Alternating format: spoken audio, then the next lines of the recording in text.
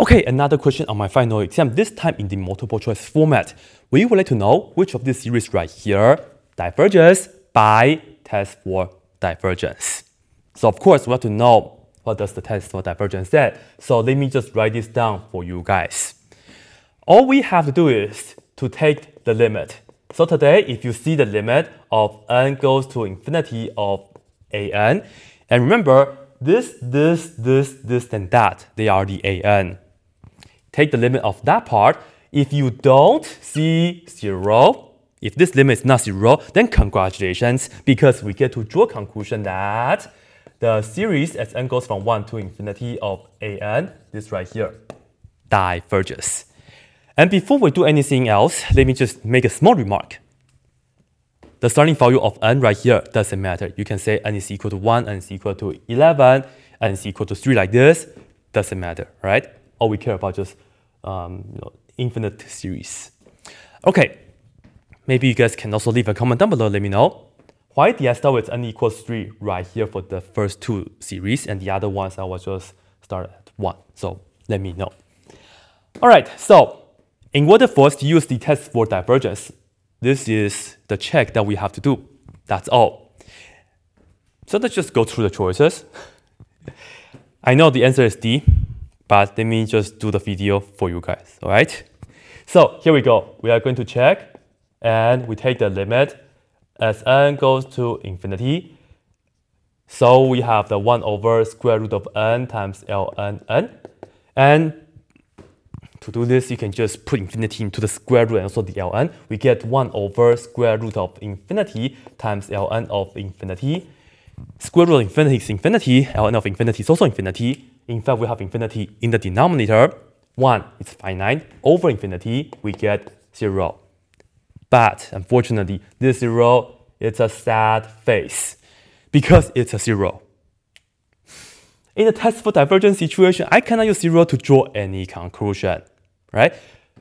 So I cannot say this right here diverges by the test for divergence. I can't because this right here is 0, right? So you have to know the criteria, you have to know the number you are using and all that. But an interesting question for you guys is that, yes, in order to test this out, we will have to do more work. And leave a comment down below and let me know, does this diverge or converge? And which test and how do you approach it, right? Leave a comment down below and let me know. Now, next one, we have 1 over n squared times ln n, which is pretty much the same thing, but I will still write down the work for you guys. So 1 over n squared times ln n, this right here, 1 over infinity squared times ln infinity, still get that sad face 0. Maybe this time I'm making into an angry face. How do I do it? Like this. Yeah, maybe. Yeah, not so angry. Maybe just put some eyebrow like this. Angrier. Okay, cool. So, same thing. Let me know if this converge or diverge. At the moment, I don't know. At the moment, I cannot use the TFD to show this right here diverges. Sorry. It's okay. We will move on. C, we have this. So this time the limit is slightly more interesting. So we take the limit as n goes to infinity. N squared over n cubed plus 2n minus 1. And of course, when you are taking the test on your own, you don't have to show me all the work, right? I'm just doing a video for you guys. That's what I said. Anyway, for this right here, if you need to show work, you have the legitimate way to do it, or you have the quick and dirty way to do it. The legitimate way is you divide the top and bottom by the highest power of n, namely n to a third power in this situation. So that's the legitimate way to do it. But the quick and dirty way is, since this is a rational situation, we can just pick the highest power of n on the top and also the highest power of n on the bottom. So this reduced to 1 over n, right? And you take the limit of that, you pretty much will just get, let me just write it down. N goes from n goes to infinity. Reduce it, you get 1 over n, which is 1 over infinity, which is 0, which is like this kind of face. I don't know. Yeah.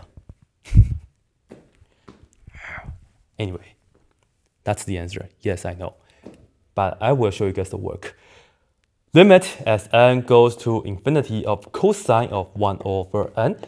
This time, we put the infinity in here. We have cosine of 1 over infinity. 1 over infinity is 0. So this is cosine of 0, which is 1. Yes! Because 1 is not 0. So this right here, we are good, right? So this right here, we get to draw a conclusion by the test for divergence. So let me just right here, we can say this right here diverges by TFD. So D is the answer. And then for this 3 right here, I don't know if they converge or they diverge. I couldn't draw any conclusion. Well, let's talk about E as well, because this is also really interesting. Yes, if you take the limit of the cosine of 1 over n, and then minus 1, this is slightly more interesting. Because you put down cosine of 1 over infinity, but this time, you have that minus 1. This right here is this 1. And then we have this another minus 1. So 1 minus 1, of course, is 0. This time, I don't know. It's like this kind of face, I guess. Yeah. Anyway, I have a question for you guys. Yes, that's the question. Does this converge or diverge, and how do you prove it? But anyway, try them first, right? Try 1, 2, 3, 4. Try this 4 first on your own. I will make some more videos for this 4 series for you guys.